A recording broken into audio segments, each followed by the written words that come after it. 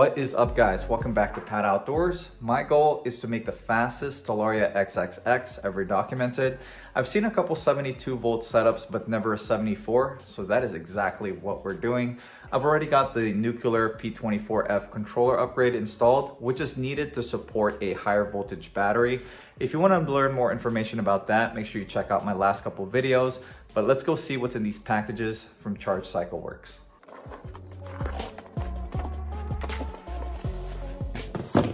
This is the new 74 volt, 44 amp hour high output battery by Ewatt. It came with its own cover, so I'm assuming it does not fit in the factory casing since it does seem larger than the factory one. It also came with its own discharge cable, so I'm assuming the factory plug will not clip onto this. Let's go see what's in the smaller box.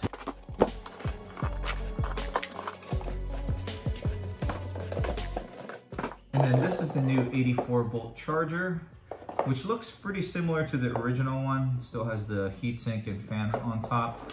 But what's interesting is it came with this, what looks like a wall mount. I'm gonna start off by removing the skid plate and then putting the Talaria on the bike stand, removing the battery, and then we're gonna unplug the controller, swap out the discharge cable, install the new cover, and then this thing should slide in.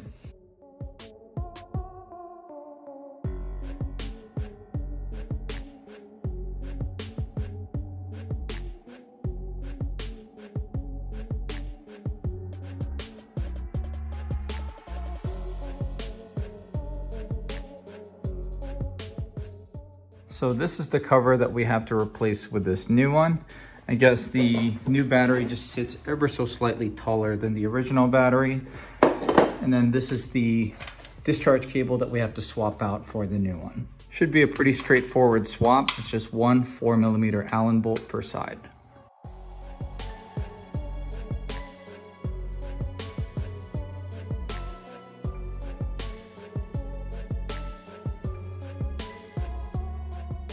Here are the 4 plugs on the discharge cable that are going to hook up on the battery side. These 2 are for the positive and ground on the controller, which are right here on the Nucular. This is going to be for the charge port. And then this is going to hook up to this black connector here. And then on the battery side, we've got the QS8 connector, which is going to hook up at the very top of the battery. And then this other connector that just screws right into this one. Just taking the cover off for the battery terminals. What's funny is I wasn't expecting to do this so quickly. I just installed this controller. I wasn't expecting the battery to ship so quickly. I figured it was like on a 2-month back order, but I guess not. And I am not complaining.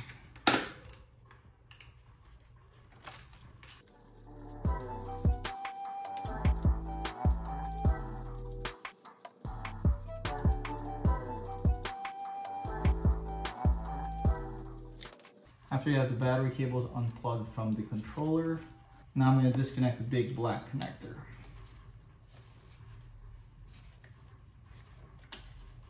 And just so there's no confusion, it's the black connector with a matching orange sleeve that goes to the big plug on the back. And now I'm going to unscrew the connector to the charge port. And we're going to pull everything on this harness towards the back.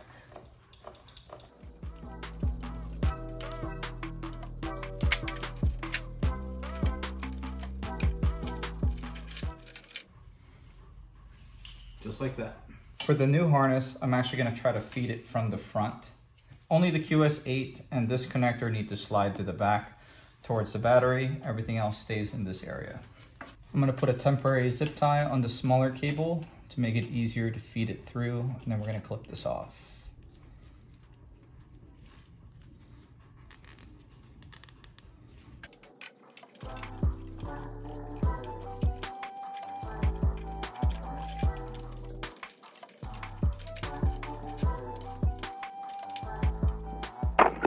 Once you get the plug through the backside, you're going to notice this bendable plastic bracket here.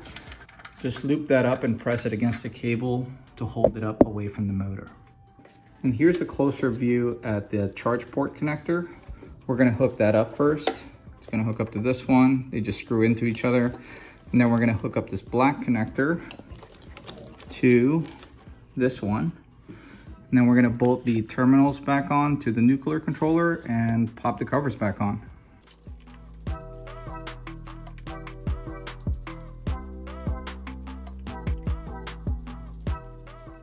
I'm gonna remove these covers since they never fit under the Nucular cover.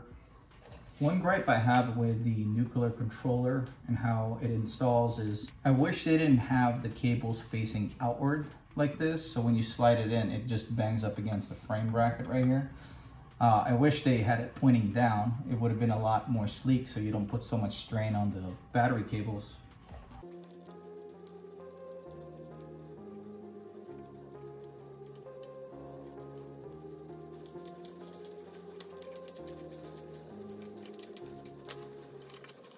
Carefully tuck everything back into place. Almost forgot to put the cover back on.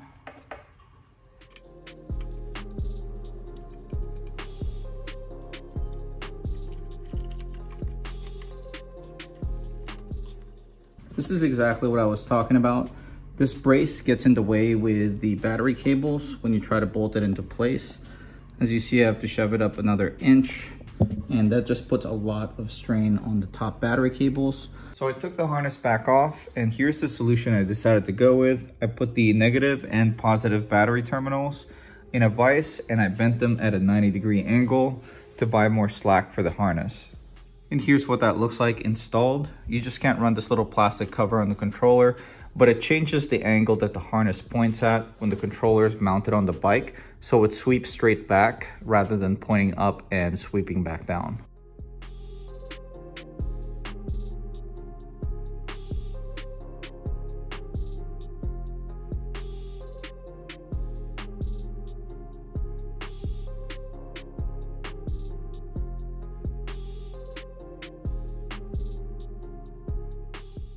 Before we fully install the horn cover and the skid plate, I'm gonna slide the battery into place and hook up the connectors from the backside just to make sure that I have enough slack, put the cover on, and then we'll wrap up the front end.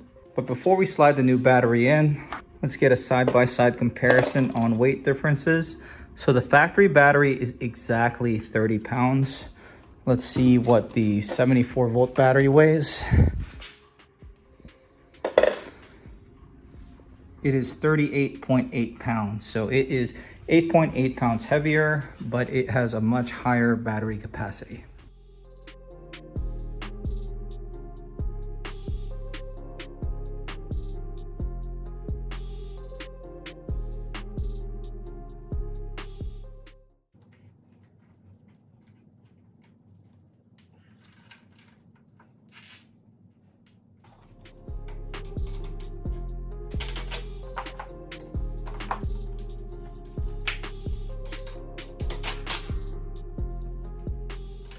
I'm gonna let the bike charge for a couple hours since I wanna make sure that the battery is fully charged before we start messing with the settings, and make sure that the bike works correctly before we start putting the covers back on. So I've had the bike charging for 5 hours now, and we are at 83.8 volts. So it's pretty much fully charged. Just wanna show you guys what I changed so far with the settings. Though do not copy this. I'm just sharing what I've done so far as an experiment. I have not tested this. So since we changed the battery, obviously we have to change some settings on the controller and change the supply max to 85 volts. Discharge max is set to 350. I tried changing this to 400 to match the battery, but it will not save. So just to show you guys, all right, 400, save settings.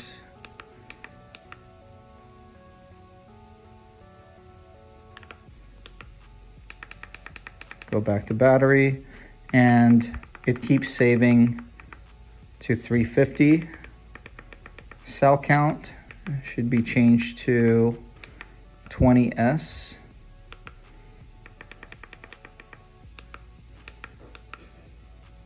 Yeah, no matter what changes I make, it keeps going back to a discharge max of 350 amps. So that's all the controller would let me do.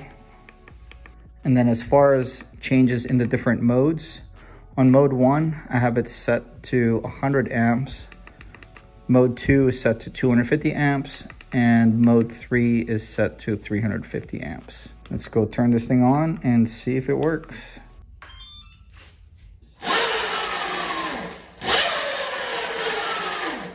That is a lot of torque.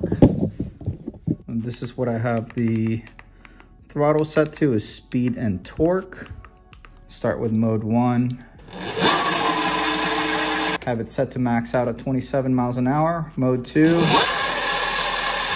48, and then mode 3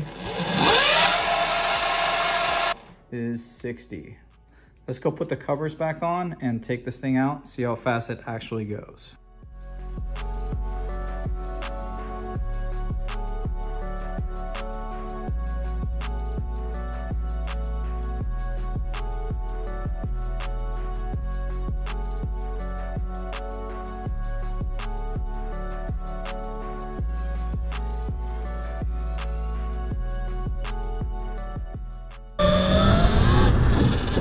God, haven't even gone 100 feet yet, and you can clearly tell that there's a lot more power in this. So I got this Psych Plus GPS based speedometer hooked up on the handlebar so we can test out the top speed. Just to give you a heads up, it does read a little bit delayed. It's like a 1.5 seconds delayed from this one. I just think that this is like 1 or 2 miles an hour off, so we're gonna test out the speed with this speedo.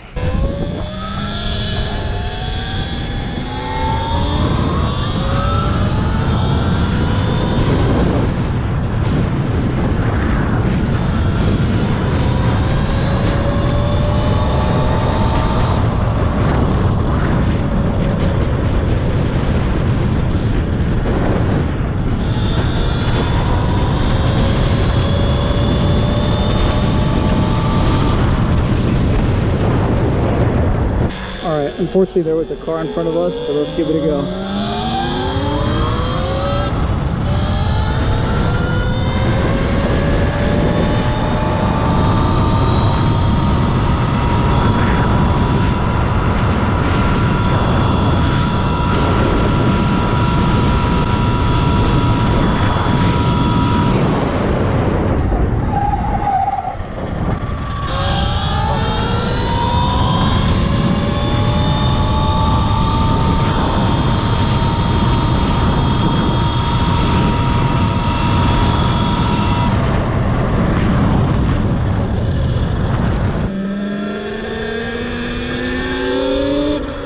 Holy shit, I'm not even gonna lie, my butt puckered a little bit. That's the first time that I've had the front and rear brake lock up at the same time. I was not looking at that red light. I was too busy trying to get 61 miles an hour.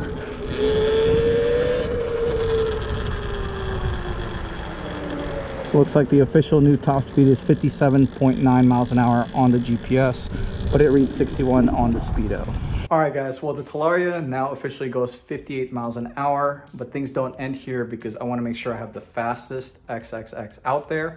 So I'm going to continue messing with the settings and maybe play with the gearing, swap out the rear sprocket, and make sure I get nothing less than 62 miles an hour. So make sure you stay tuned if you want to keep up with this project. If you enjoyed today's video, do me a favor and hit that like button.